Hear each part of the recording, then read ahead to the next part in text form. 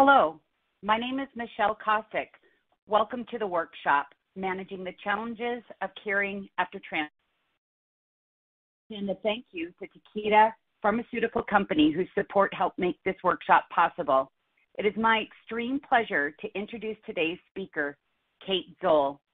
Kate Zoll is a licensed clinical social worker and the psychosocial oncology supervisor for the Colorado Blood Cancer Institute in Denver, Colorado. She is passionate about advocating for each patient's and caregiver's unique needs by helping them identify community resources, navigating cultural or financial issues, and supporting them through care transitions. She is experienced helping patients and caregivers cope with the uncertainty that often comes with a cancer diagnosis, and is skilled at collaborating with patients and their loved ones as they make decisions around their care. Please welcome Kate Zoll. Good morning, everyone. Thank you so much, Michelle, and thank you to the team at BMT InfoNet for this opportunity, and to everyone for taking time out of their Sunday to attend my session. So if you're listening to this, you're likely juggling a lot, so I commend you on choosing to take an hour to hopefully learn a little bit more about how to manage this challenging role you're in. I played around with some stock photos for this title slide of my presentation, and then I thought of this recent picture I took on my phone during the last few miles of my commute home after a long day at work. I am so fortunate to have found this career that gave my family and I the opportunity to move to beautiful Golden, Colorado. However, just like caregiving, the work has its challenges too. I have a sign in my office that says, "The best view comes after the hardest climb." I felt that this particularly challenging day, this beautiful view gave me a sense of peace and calm. My wish for each one of you is that your caregiving experience leads you and the person you're caring for to a positive and potentially beautiful outcome. Another quote I'd like to share is one from former First Lady Rosalind Carter, who's been a huge champion for addressing issues related to caregiving in America. There are 4 kinds of people: those who will become caregivers, those who are caregivers, those who were caregivers, and those who will need caregiving themselves. So take a few seconds to think about yourself as a caregiver. Think about the person you're currently caring for and what they are going through. Think about what aspect of this role gives you fulfillment. What is your greatest challenge? Think about others that you have cared for in the past, maybe a child, or maybe you work in a helping profession or as a volunteer. Think about another person that may need your help and support in the future. Has anyone ever taken care of you? If so, what do you think they would say? We must keep in mind that caregiving is a part of the human experience. So with that said, my objective today is to talk a little bit about the unique role of a stem cell transplant caregiver. I'll discuss how this role at times can lead to distress, and then equip you with some skills, strategies, and resources to hopefully empower you as you continue on your caregiving journey. One thing I want to mention that a former colleague shared with me is the concept of care partnering. I believe this term's been introduced in other transplant centers, and I think it applies in many cases. Obviously, there are situations when people are critically ill or may have advanced dementia where a caregiver is doing just that, giving care. But for the purposes of the population that we are talking about, I do like this distinction. Words are impactful. The difference in how a relationship is defined can affect how roles are viewed, as well as a sense of agency that an individual feels. Care partner evokes a sense of cooperation and common goals. There's a mutual sense of purpose, as each person in the partnership has a role in the care and support provided. It is important to feel your loved one is just as much a part of the partnership as you are. The dynamic can feel more positive when you feel that you are working with someone, not for them.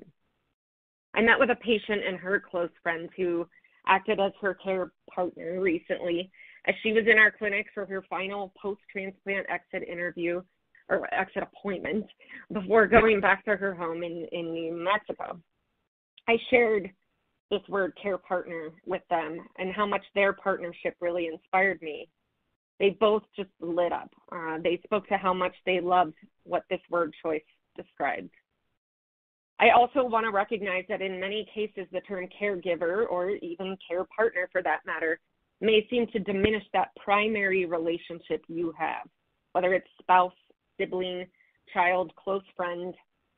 Please know that while I will go back to using the term caregiver for the purposes of this presentation, I do also recognize the importance of the words and labels we choose.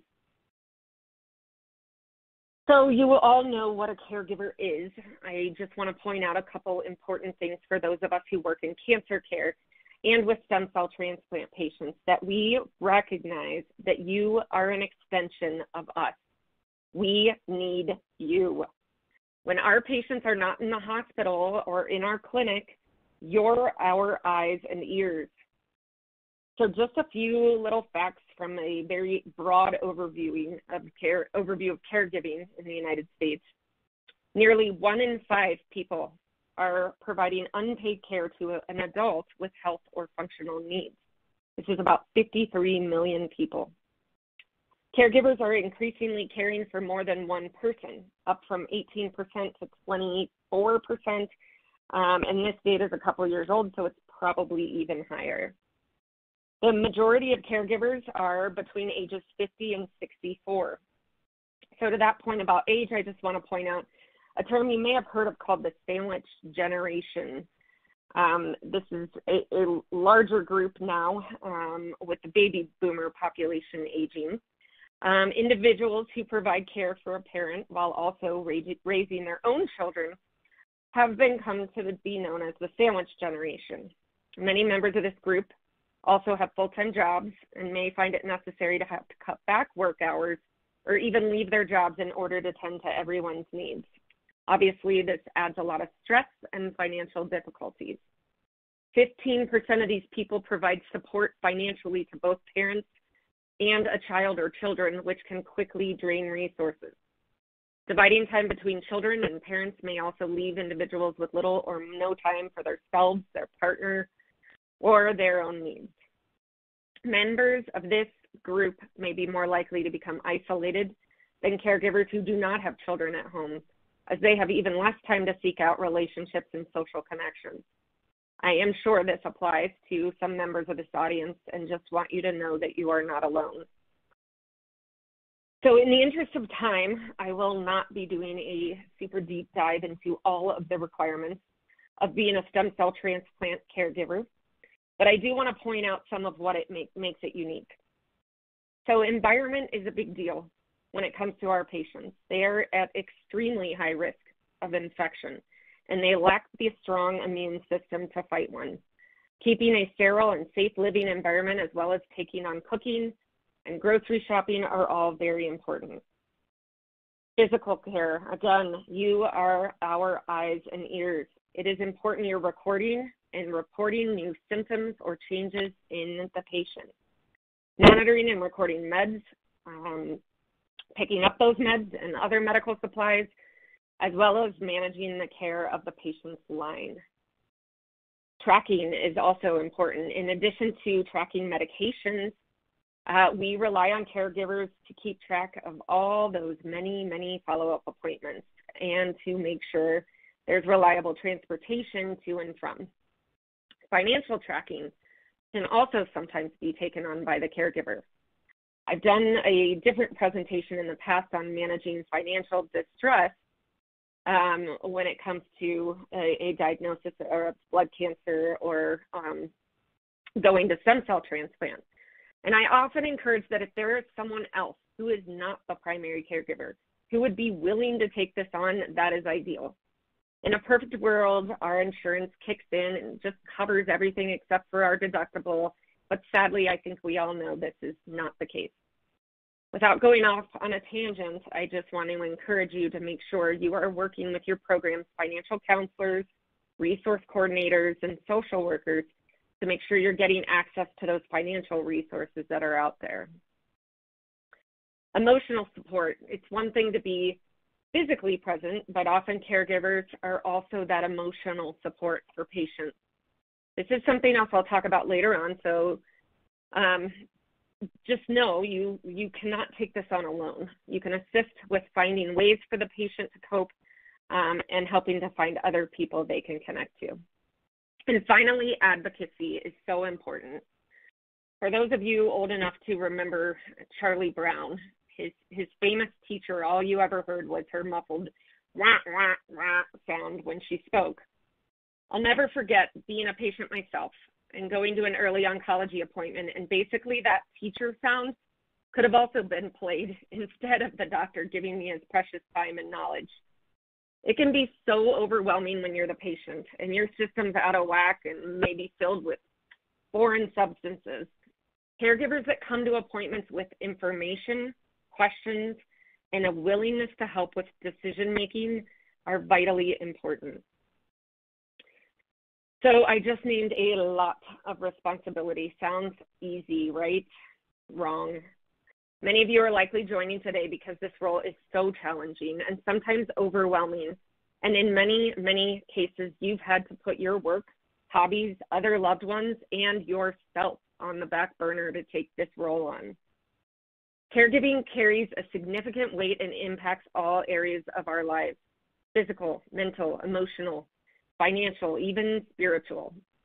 I am certainly no expert on spiritual suffering, but I do know that questions and fears about life and meaning, forgiveness, and perhaps a relationship with God can come up in times of immense stress and illness.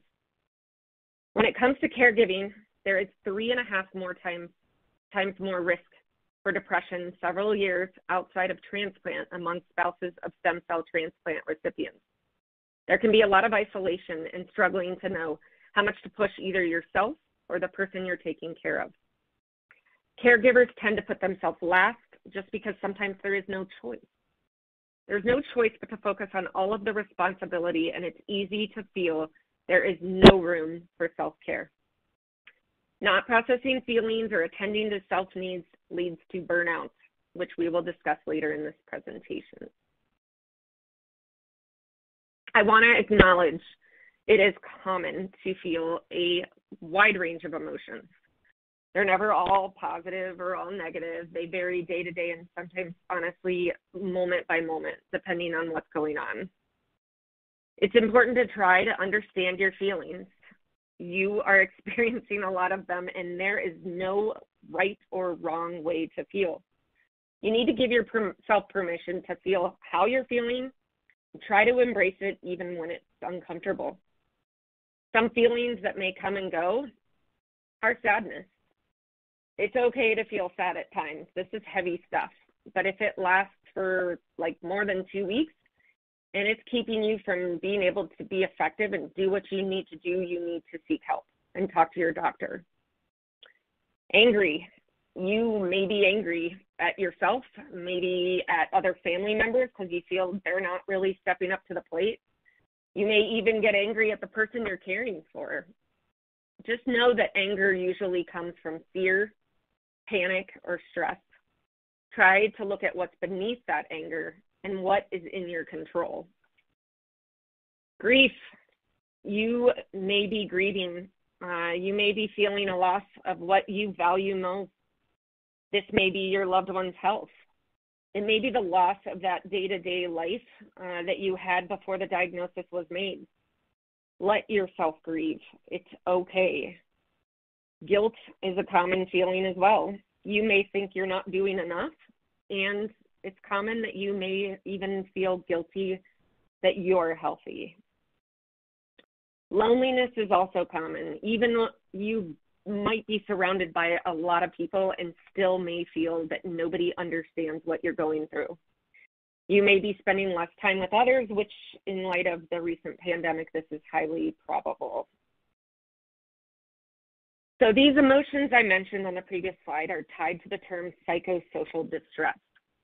This has been formally defined as a multifactorial, unpleasant experience of a psychological, social, spiritual, and/or physical nature that may interfere with one's ability to cope effectively with caring for someone. Distress extends along a long continuum. It can range from common normal feelings of vulnerability, sadness, and fear to problems that can be downright disabling: depression, anxiety, panic, social isolation, and even spiritual crisis. Distress is a common experience among caregivers. Distress can look like anything on this slide: anxiety, depression, anger, can lead to physical issues and changes in your social roles.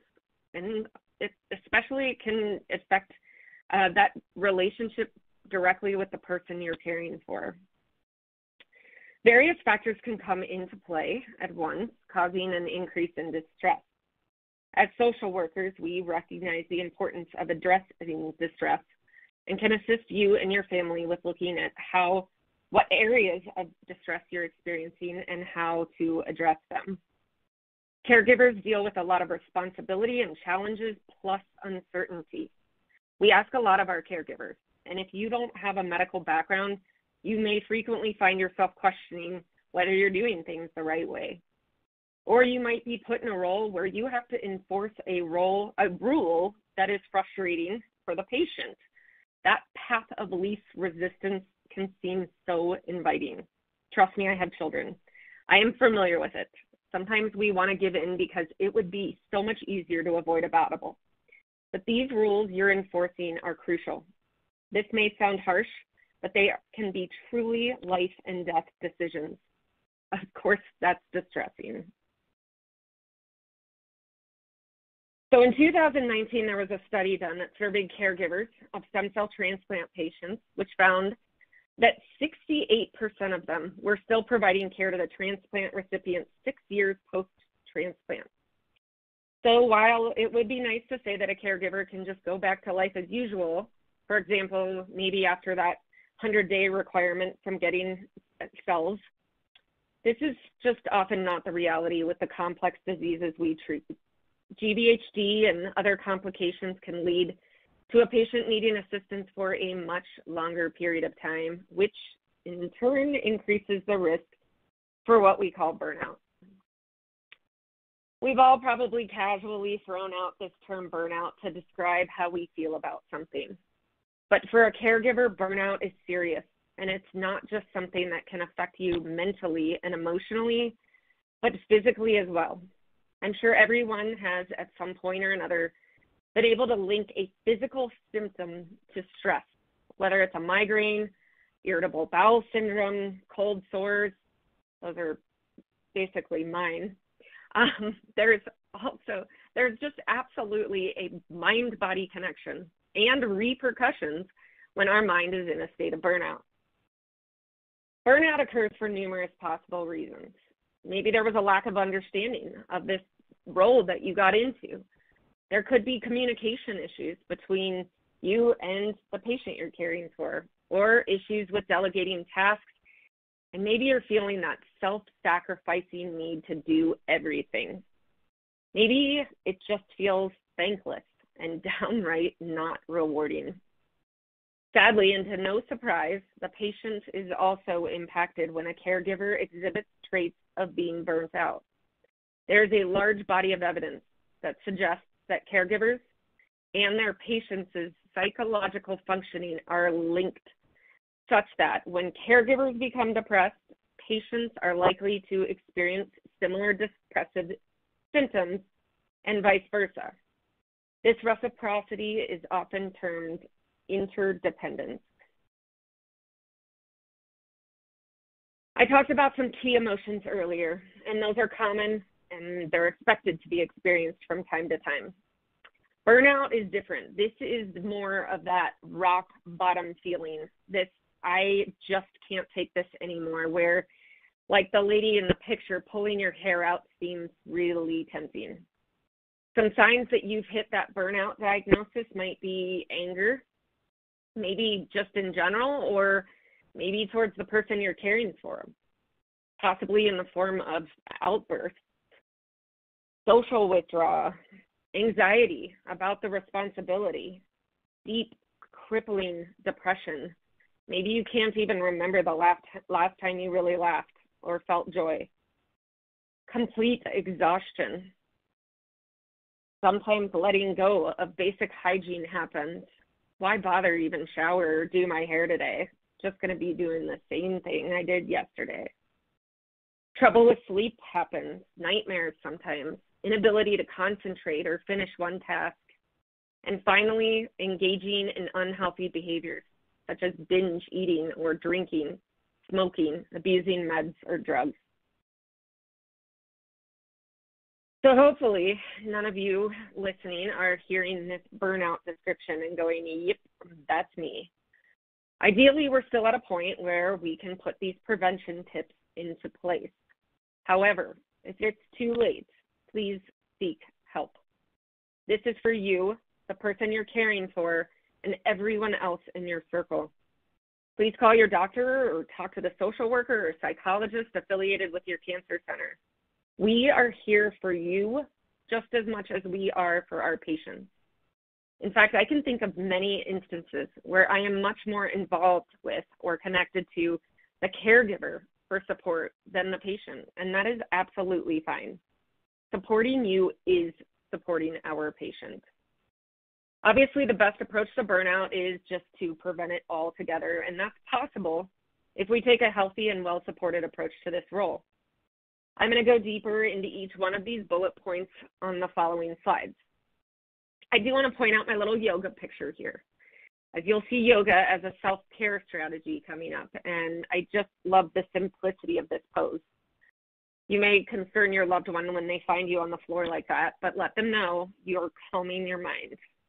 There's lots of great yoga apps that you can put on your phone for just a 5-minute stretching and calming break. So a team approach, when possible, is absolutely ideal.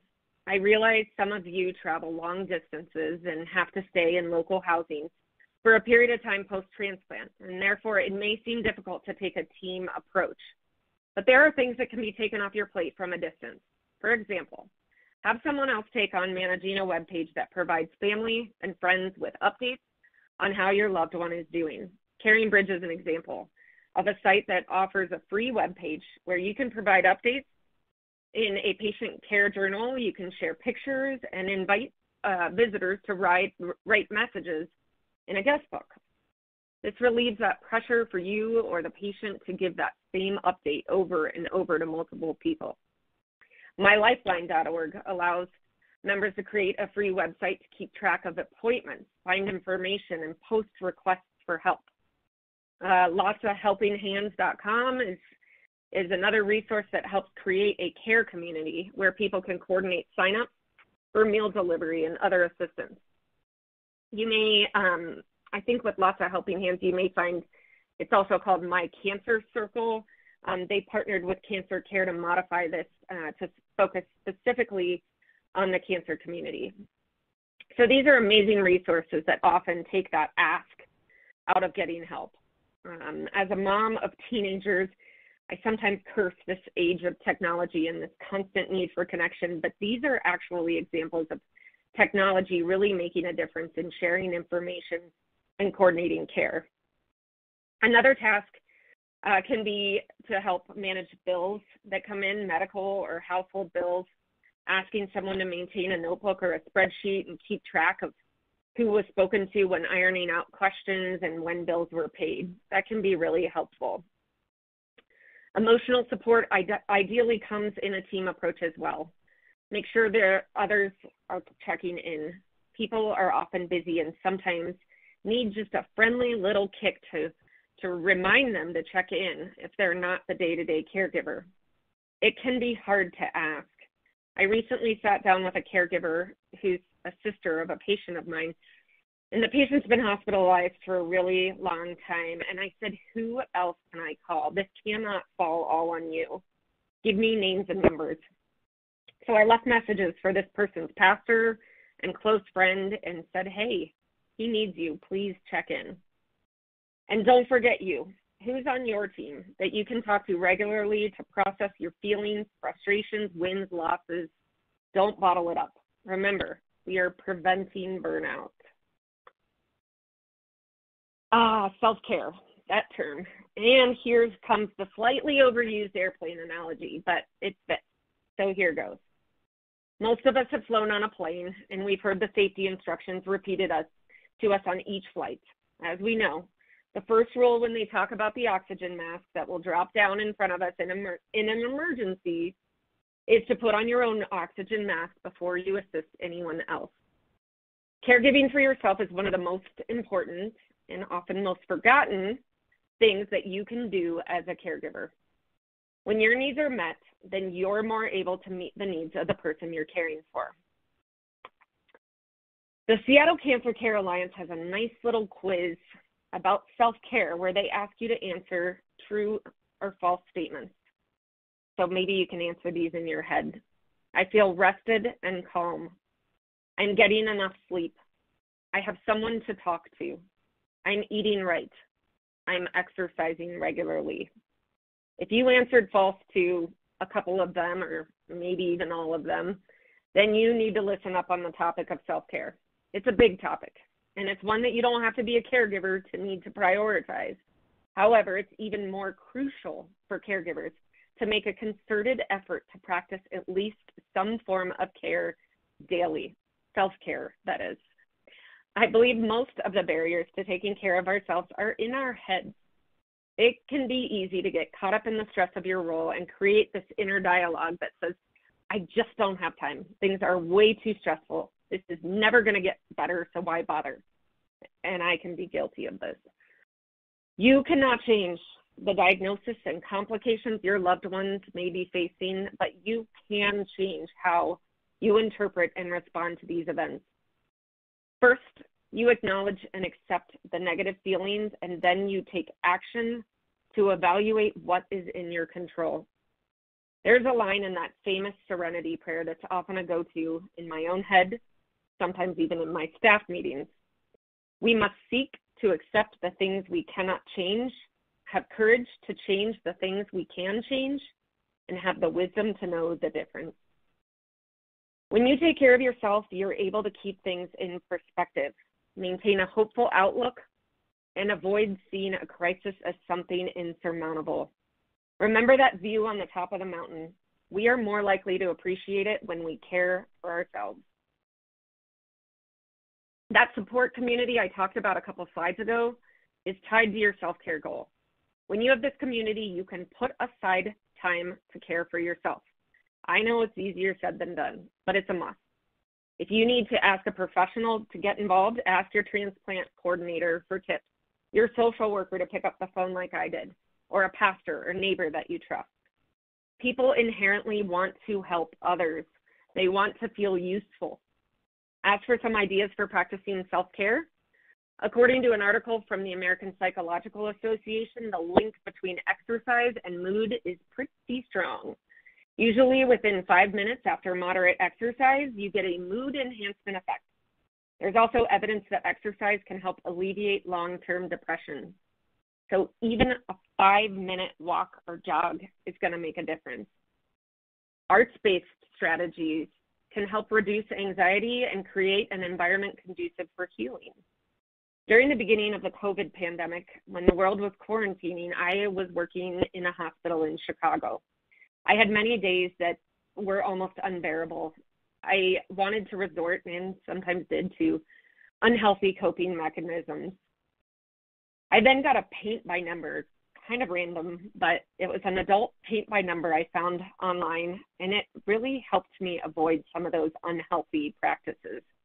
It was a colorful, intricate picture of 2 elephants that each time I sat down and worked on, I'd get lost in the detail and find myself relaxing and forgetting about the stress of the day.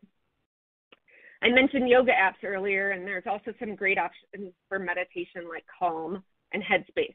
And I'm a big reader too. Get lost in a book, go walk in nature, and even writing too. When I had cancer, I chose to write in my own blog with updates. It was a form of therapy for me to write my feelings, and I also found humor would often get me through. So there's a lot of resources for counseling and peer support, and I encourage you to consider that as well. Go beyond a family or friend or family member and consider engaging with a neutral therapist or someone who's been there as a transplant caregiver. BMC InfoNet has a great directory of mental health providers, and they, along with Leukemia Lymphoma Society, Be the Match, also have peer connection programs. Take the time to check them out. The world's been forced to go virtual, so there's a lot of telehealth options as well. So in addition to self-care, I also want to talk about self-compassion. There's a book that came out over a decade ago by Kristen Neff, who shares this concept of being compassionate towards yourself. The subtitle is The Proven Power of Being Kind to Yourself, and I list it in my resources. She talks about self-kindness versus self-judgment. It's being kind and understanding towards ourselves when we suffer or feel inadequate rather than ignoring our pain and being critical of ourselves. Self-compassionate people recognize that being imperfect, failing, and experiencing life's difficulties is inevitable. So they're gentle with themselves rather than angry when life falls short. People cannot always be or get exactly what they want. When this is denied or fought against, suffering increases in the form of stress and frustration. When we accept this, we treat ourselves with kindness and sympathy. Another aspect is common humanity versus isolation. Frustration at not having things exactly as we want is often accompanied by an irrational sense of isolation, as if I were the only person suffering or making mistakes. All of us suffer. The very definition of being human means that one is mortal, vulnerable, and imperfect. Self-compassion recognizes that struggling is part of the shared human experience. It is not just something that happens to me alone. There's also mindfulness versus over-identification, which requires taking a balanced approach to negative emotions so that feelings aren't suppressed, but they're also not exaggerated. We need to be willing to observe our negative thoughts and emotions with openness so that they're held in mindful awareness. That's a state when one observes thoughts and feelings as they are without trying to suppress or deny them. We can't ignore our pain and feel compassion for it at the same time.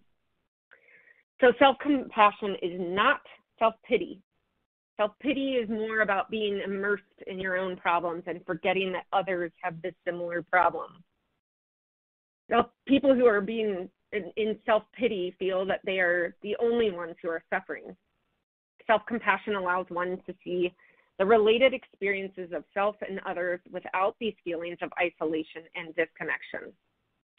Self-pitying individuals often become wrapped up in their own drama and can't step back from the situation and take an objective perspective. So if you take a compassionate approach, you give mental space that's provided to recognize the broader context of one's experience and to put things into perspective. Yes, it's very difficult what I'm going through right now, but it's normal and natural for humans to struggle. I'm not alone. People may be reluctant to be self-compassionate because they're afraid they would let themselves just get away with anything.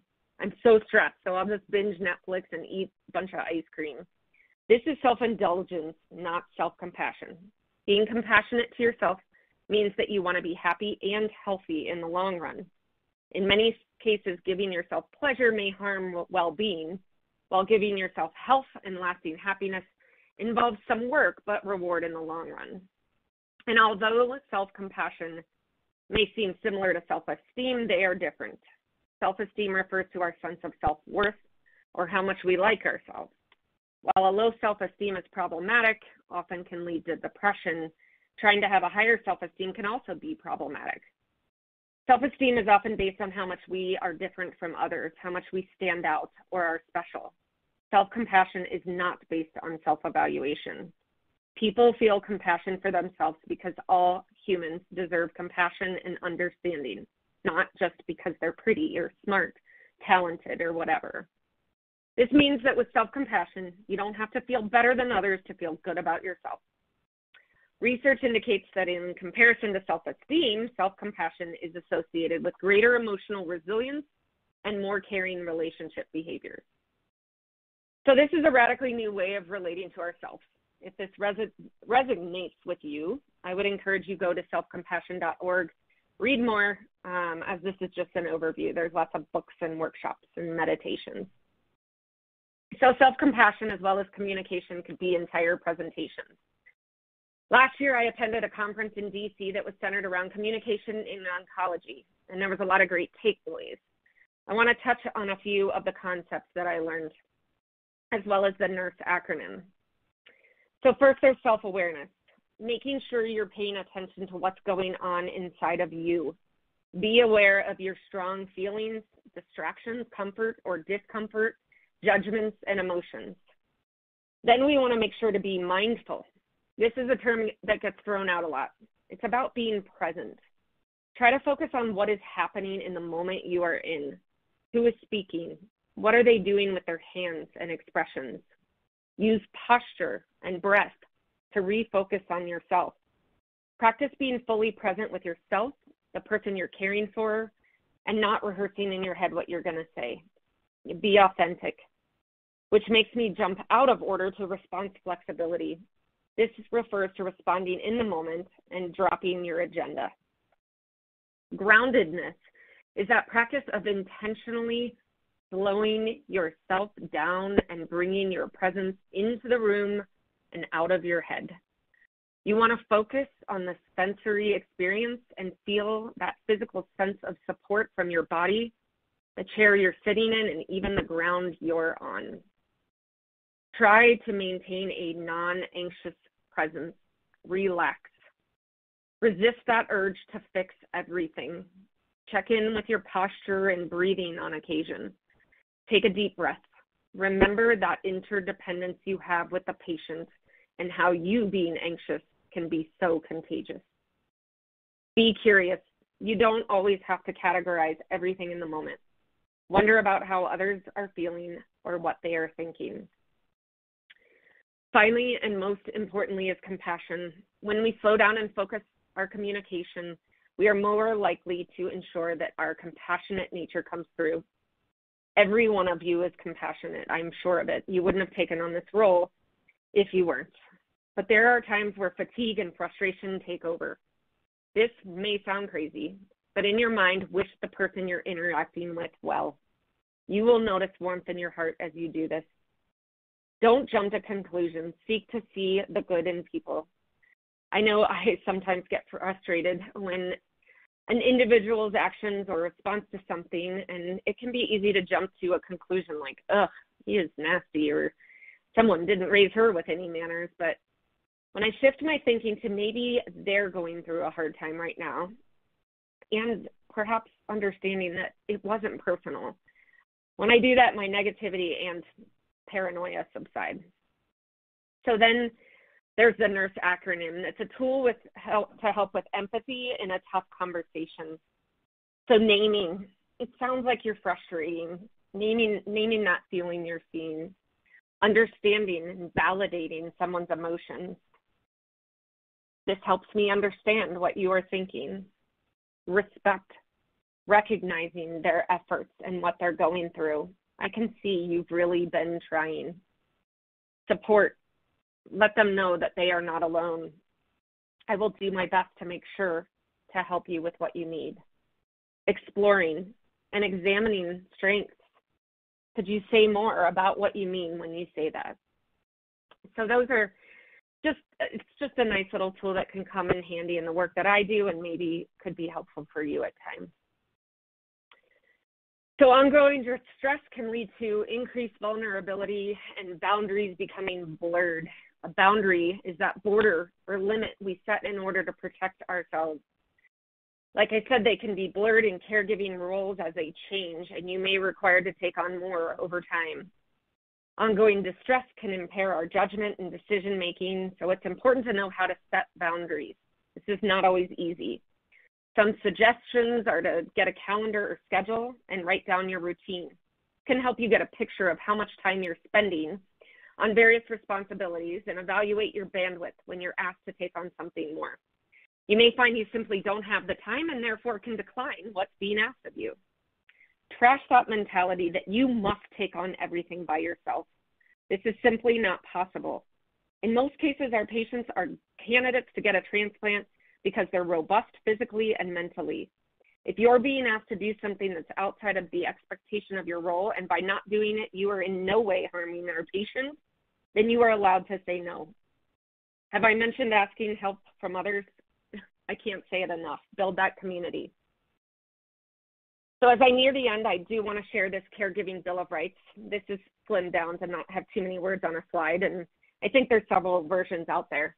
But I want you to know that you have the right to take care of yourself, to seek help from others, to maintain facets of your life that do not include the person you care for, to get angry or depressed, to reject any attempt to manipulate you, to receive consideration, affection, forgiveness, and acceptance, to take pride in what you are accomplishing, to protect your individuality and your right to make a life for yourself.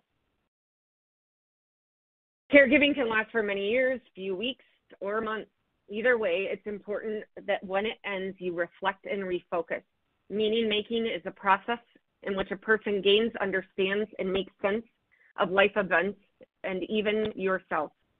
We've all been through difficult experiences, things related to grief and loss, or some things that have challenged you more than you'd ever imagined. Finding meaning in these experiences can help us cope or understand the bigger picture.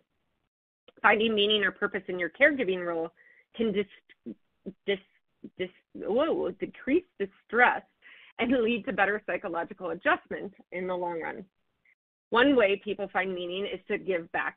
We often get asked how some of our former patients and caregivers, they come back and ask how they can help. If you're interested down the road, I encourage you to consider BMT InfoNet, LLS, or Be the Match Connection programs, or ask your cancer care if there's any local nonprofits that support our patients.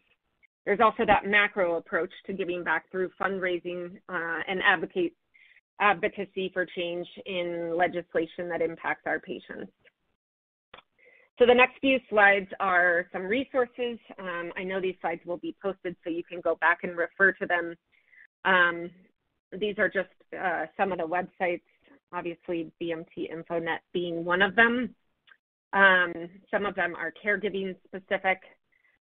This points out some of the ones I mentioned earlier, Caring Bridge, lots of helping hands where you can share information with your community. Here are a few apps that are out there to help with caregiving. There's probably 10 more have come out since I created this. There's always evolving technologies that are being invented. So there's one called Cancer Buddy that's coming out soon as well. There are tons of books out there. I have not personally read all of these. I do know the author of the Caregiver's Guidebook, a lovely woman who cared for her husband through a liver transplant, who has great tips. And I also put the Self-Compassion book on here in case anyone's interested in reading further. Finally, if you've gotten into the world of podcasts, here's some series and videos that apply. And that's it. Thank you again for your time. I want to take this opportunity to acknowledge you and all you're doing for your loved ones. And thank you for your partnership on behalf of all the social workers and the transplant teams that we partner with. Wow, what an excellent presentation. Great Thank presentation, you. Kate Zoll. Very, very informative, lots of tips. We do have a lot of questions, so we're going to go ahead and take the audience questions now. As a reminder, if you have a question, could you please type it in the chat box on the lower left-hand corner of your screen? All right, our first question is, what if you're the only caregiver with very few others to back you up?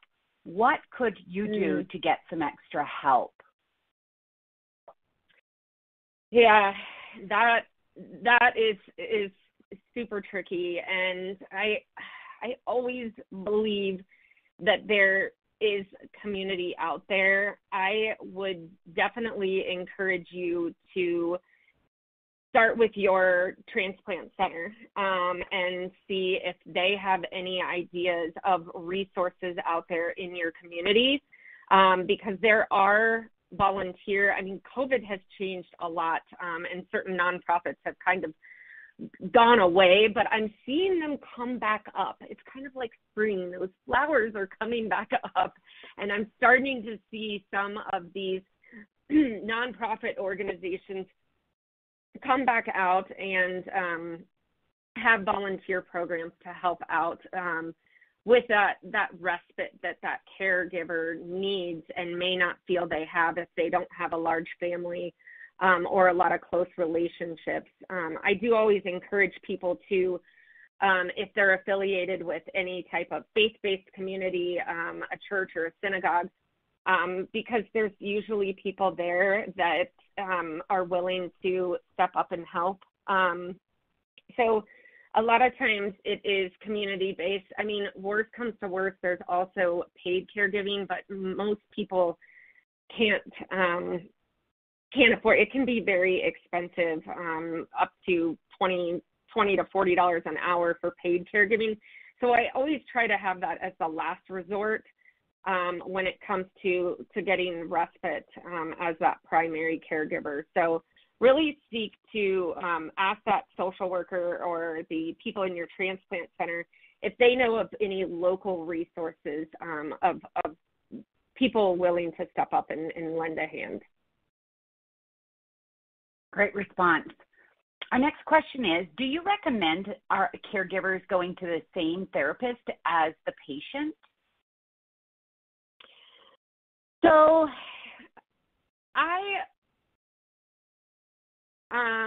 it depends on what's going on.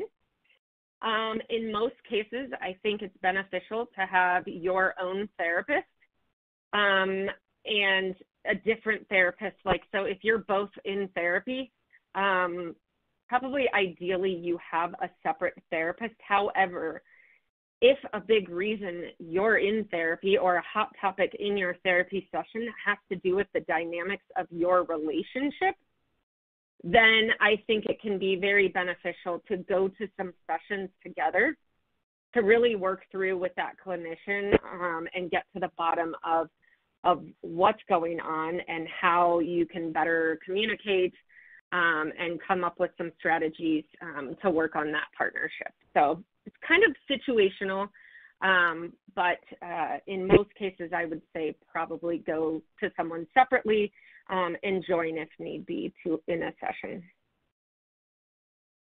Thanks, Kate. Our next question is, how do I make my husband happy with all of the limitations that come after the transplant? We have a hard time doing what used to make us happy, like going hiking, going out for dinners and theater visits, and even being intimate due to graft versus host of the lungs, eyes, mouth, vagina, frequent infections, and extreme fatigue. I use my parents' help with our daughter, but my husband feels trapped, living so close to them. I adjusted and feel happy, but my husband does not. It's been 5 years since the first transplant, 2 years since the second allo transplant. Wow, that is a great question, and thank you for sharing what you're going through. And first, I want to commend you because I heard you saying that you have adjusted and come a long way. So I'm sorry to hear that your husband is struggling. You know, one of the things in that question that really jumped out at me is you asked, how do I make my husband happy? And I think one of the first things that we need to recognize is that we are not responsible for someone else's happiness. And that can be something that's hard to swallow, especially in a relationship like a marriage. But he is responsible for finding his happiness. And you can acknowledge and validate his unhappiness, and you need to ask those questions to him as, what do you need now? How can I help you through this? Do you want me to just listen to you vent, or can we work on strategies to get through your unhappiness? Now, I heard you talk about GVHD and how that's changed everything, which it can. And I want to make sure that you are connected to support groups out there, because it's crucial for you to be connecting with people who are going through similar issues with GVHD. BMT InfoNet has a great support group. And talking to other people who are in this similar situation can be really helpful.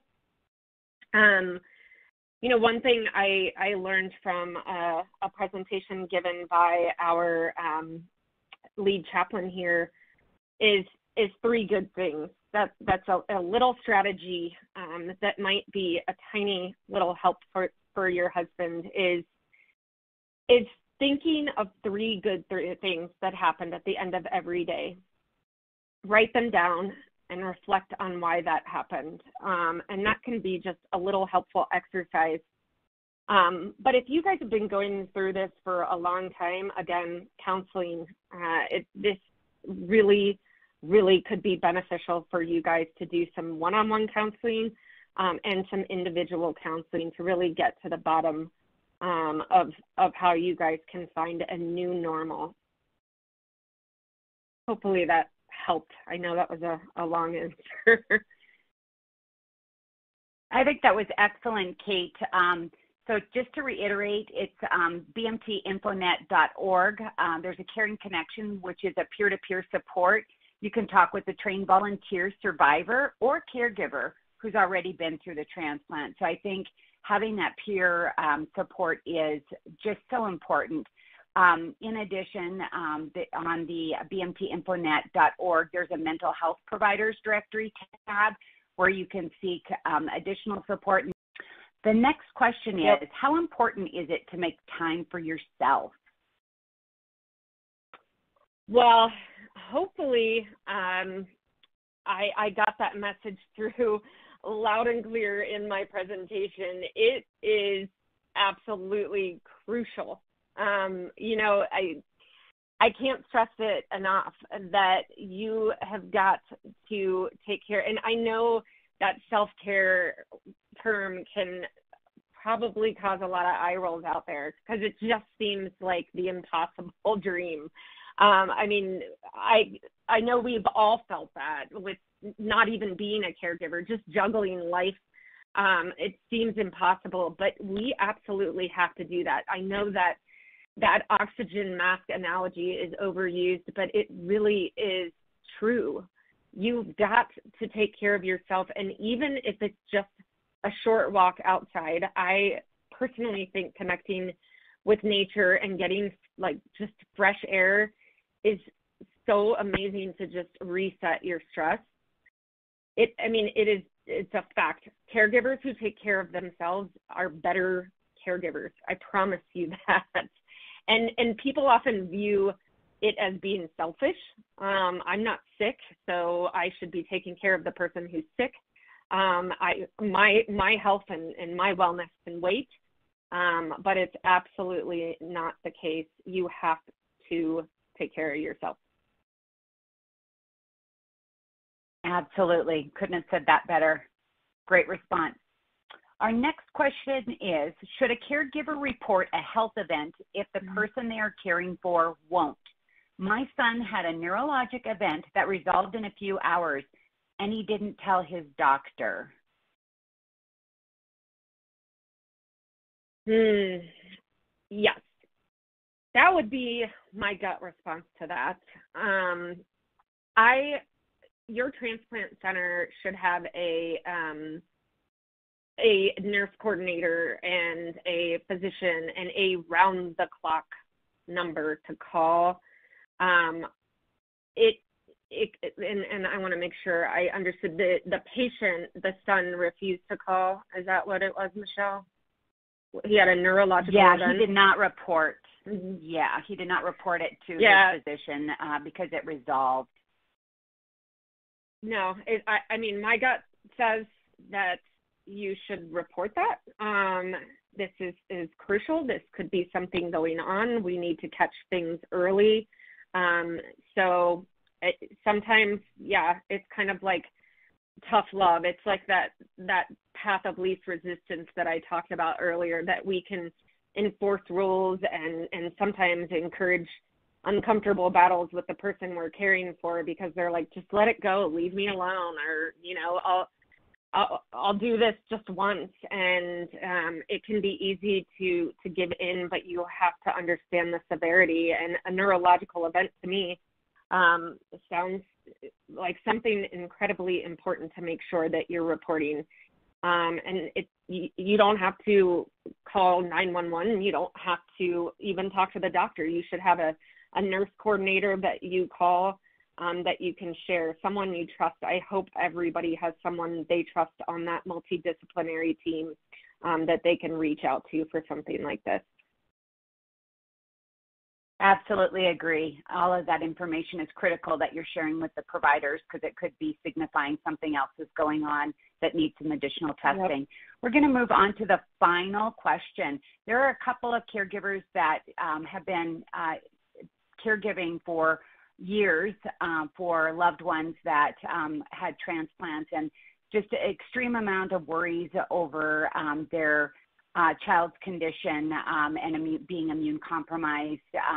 They're feeling very isolated, worried about their loved one who's, continues to have a lot of sequelae after transplant.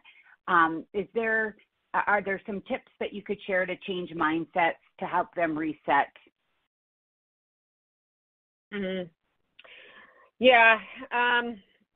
When you talk about mindset, there is this concept of living mindfully, and it's maybe people can feel that it's a little bit overused, but it's not new. I mean, this is based on a very Eastern kind of Buddhist way of approaching things, and that is really trying to not focus on the past or the future, but really trying to be in the present and seeking gratitude for the things that are going right and are going well. Mindfulness, there's lots of exercises, there's lots of apps that help you practice this state of accepting that not everything is good or bad, it just is. I think that support community, again, when you have been in this role for years and years, your community has changed a lot in how it looks, because your relationships, and some people kind of run away when people are dealing with chronic illness, and you get new relationships through connections. And I cannot emphasize enough of the importance of getting that community from other people who are going through this. Again, you are not alone. Every situation is unique, but there are people out there who have paralleled situations that you can connect with to get that support and accept some of what you are going through.